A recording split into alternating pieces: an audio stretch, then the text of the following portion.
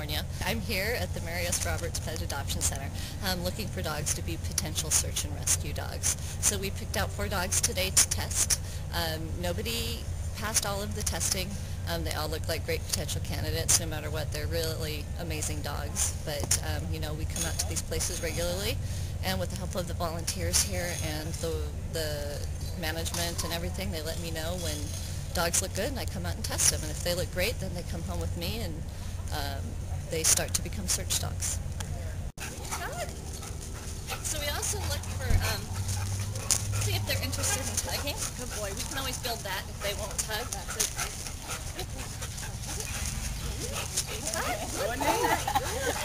Get it. Good boy. There we go. Good boy. And then I'll see if I can get him just to bite a little harder.